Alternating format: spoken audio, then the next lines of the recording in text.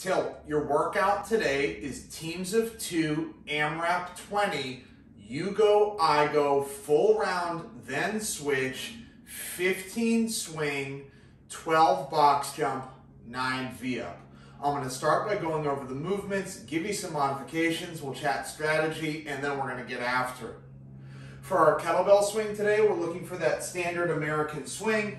Hips come back, squeeze the glutes, squeeze the quads, finish with that bell up and overhead. For that box jump, 2-foot takeoff, 2-foot landing, standing all the way up at the top. For the V-up, we're going to meet in the middle with straight arms and straight legs. For modifications for the kettlebell swing, swing to eye height or doing a deadlift would work really well.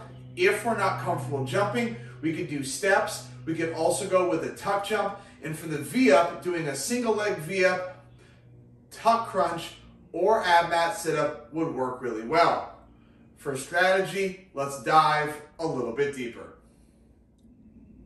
Tilt, you know the deal. It's Thursday, it's a team workout. Let's have a lot of fun. Let's go fast. Let's be safe on the box jumps. Hold the standard on the V-up.